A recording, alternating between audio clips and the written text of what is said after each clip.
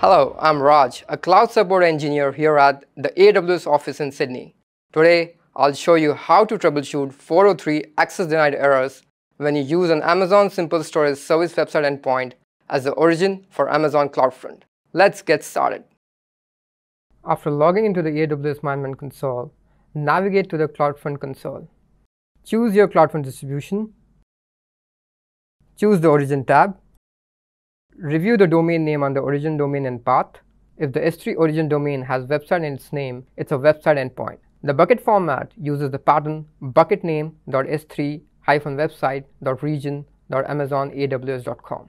Note that when you review the origin settings, you can see that the protocol for an S3 website endpoint always defaults to HTTP because S3 website endpoints can only talk over HTTP and not HTTPS. This means that we can't use OAC, Origin Access Control, or OAI, Origin Access Identity, with S3 website bucket endpoints as origin with CloudFront.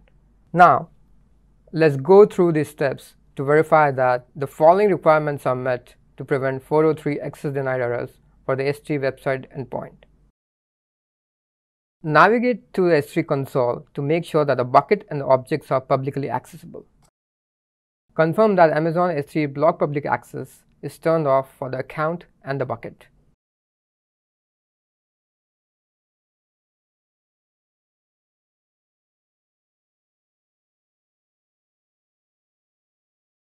Review the bucket policy to confirm that it grants get public read access for objects and it doesn't contain a deny statement that affects the get object action. If the bucket policy grants public read access, confirm that the AWS account that owns the bucket also owns the object. That is, the object owner's account must match the bucket owner's account. Confirm that the object you requested does exist in the bucket. Otherwise, you will see an error status code 403 instead of status code 404.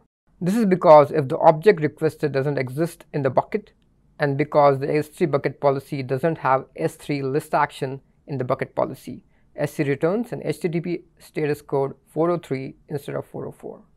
Make sure that there are no objects in the S3 bucket that are AWS Key Management Service enabled. Navigate to the object's encryption settings and make sure that the options use bucket settings for default encryption or override bucket settings for default encryption do not point to any AWS KMS key encryption on the bucket. If you use an HTTP referer header to restrict access from CloudFront to your S3 origin, check the secret value or token set on the S3 bucket policy.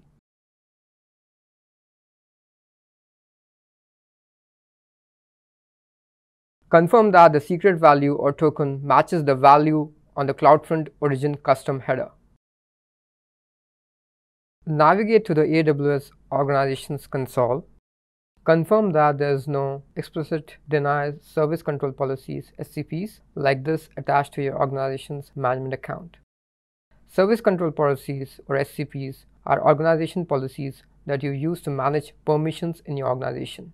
This means that you must make sure that there is no deny policy for S3 get object action attached to the organization root, to the organizational unit, that is OU, or directly to your AWS account. So now you know how to resolve 403 access denied errors when you use a S3 website endpoint with CloudFront. Thanks for watching and happy cloud computing from all of us here at AWS.